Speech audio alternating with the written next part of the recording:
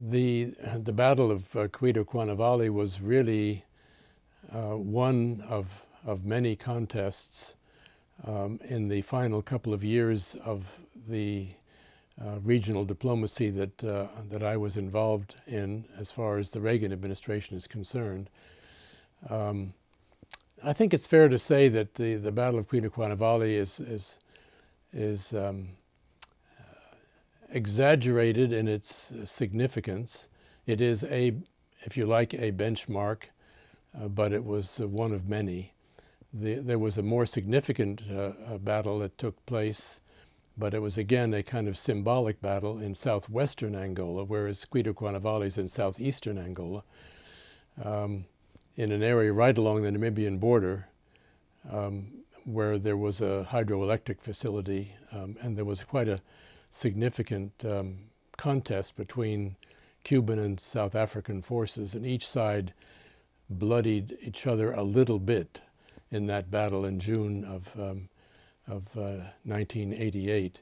But to go back to Cuito Cuanavale, I would describe this as a case where the Cubans decided to convert an Angolan military defeat into a Cuban political victory. To go back to 1987, the contest in southeastern Angola was one that pitted South African-assisted UNITA forces against the forces of the Angolan army called FAPLA, supported at a distance by the Cubans and, of course, also by the Soviets. The Cubans found themselves in a position where they were not really relevant in southeastern Angola until the South Africans pushed all the way up to Cuito Cuanavale. And the Cubans made a decision, a strategic decision, which I've described in some detail in my book, High Noon in Southern Africa, Making Peace in a Rough Neighborhood. The Cubans had to make a decision. Were they going to sit back and let the Soviets lead this military campaign?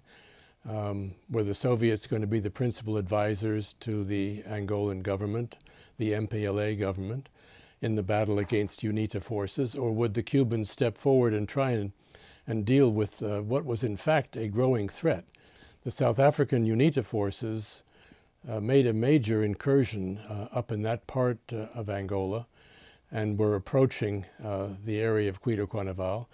And so I think Fidel Castro had a decision to make, and the decision he made, looking back with hindsight, was to raise the ante militarily in order to arrange a negotiated political exit that he could claim was a victory. And so what actually took place at Cuito Cuanavale has often been, I think, quite exaggerated and distorted. The South Africans were there with their world-class artillery.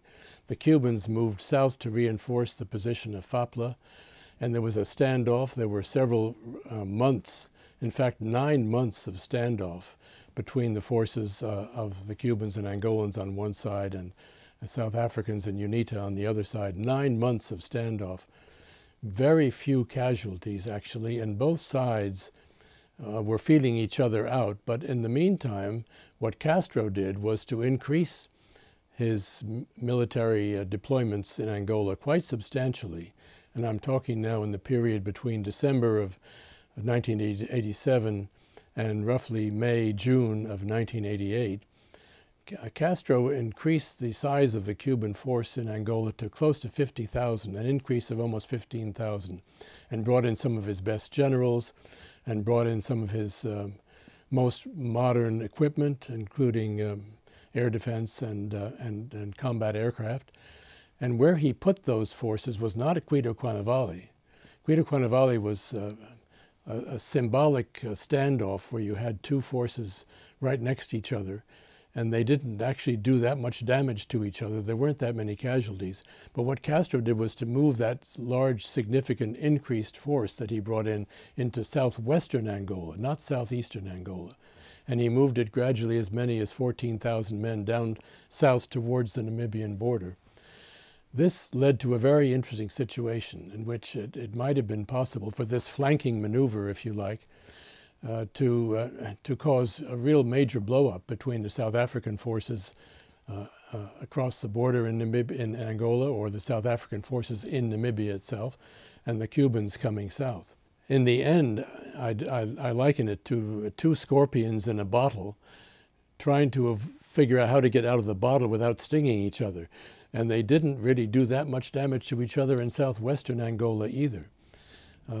But what this created, and this is where Castro's diplomacy and statecraft, if you like, is quite interesting.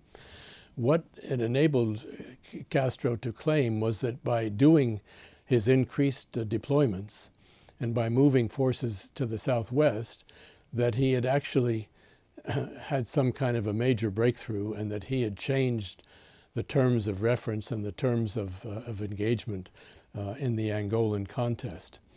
In fact, what he was looking to do was to use the military moves for political reasons. And Castro was very expert at creating a political narrative surrounding Cuito Cuanavale as a great breakthrough in the peace process. My view is that, in fact, this was a much, much more complicated contest that involved political elements, psychological elements, and military elements. From the military standpoint, there was a balance between the two forces. South Africans recognized their limits up in Angola and didn't want to have to contest in the air with Cuban MiG-23s and so forth. The Cubans also recognized that if they had tried to go south across the Namibian border, they would have had their clocks cleaned. This was not a battle that either side wanted. What they wanted was to figure out how to translate some measure of equivalence back to the negotiating table. And it was the negotiations, of course, that ended this struggle. But there was a very interesting relationship, and I'll stop my answer here, between the politics, the diplomacy, the psychology, and the military factors that were at play. Nobody really won at Cuito Cuanavale, and nobody really won at Kalawek and Techepe and along the Angolan border, where the Angola-Namibia border, where the hydroelectric facilities were. So it's an interesting story. Everyone leaves a conflict like the Angolan conflict feeling that they have won. I think you want to leave the conference table having achieved peace with honor. And at the end of the day, in December of 1988, the South Africans, the Angolans, and the Cubans, I think, all believed that they had achieved something with honor. The effort to have a debate about the significance of Cuito Cuanavale reflects the considerable skill that I attribute to Fidel Castro in using military moves that did not lead to major combat, but using them for political purposes. What Castro wanted was to take over the conduct of that side of the diplomacy from Moscow, which in his view was not all that skillful in managing an African counterinsurgency war. I didn't make this up. I've heard it from Castro himself, that he felt that the Soviets didn't know what they were doing in some respects, and that that he understood better than the Soviets what should be done. So I think we have to give Castro considerable credit for understanding the politics of war, and that's why the narrative about Cuito has been carried as long as it has. It's become a kind of modern mythology. The reality is what Castro wanted was to get out of Angola. He wanted to get out of southern Africa. He wanted to, but to do so in a way that would enable him to say for the rest of time, and the Cubans have said this for the rest of time, that he made a contribution to peace in southern Africa, as indeed I think he did. So the question that's on the minds of people who were attending this event at Chatham House, is there a lasting legacy of Cuito Cuanavale? I think I would have to say two things. There are lots of people writing their history books. I've written mine. I don't see Cuito Cuanavale as a decisive event. I see it as one in a series of events, both military and political events. The real legacy from this time period is the New York Accords of December 22nd, 1988, which ended the regional wars in southern Africa, a time when, you could really say we were turning a page.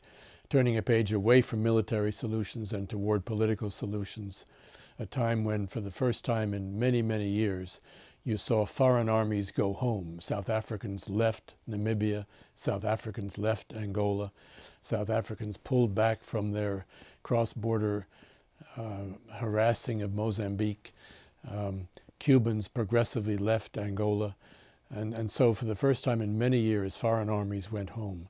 And that's all attributable to the diplomacy, the statecraft, and the various moves that different parties made in 1987 and 88.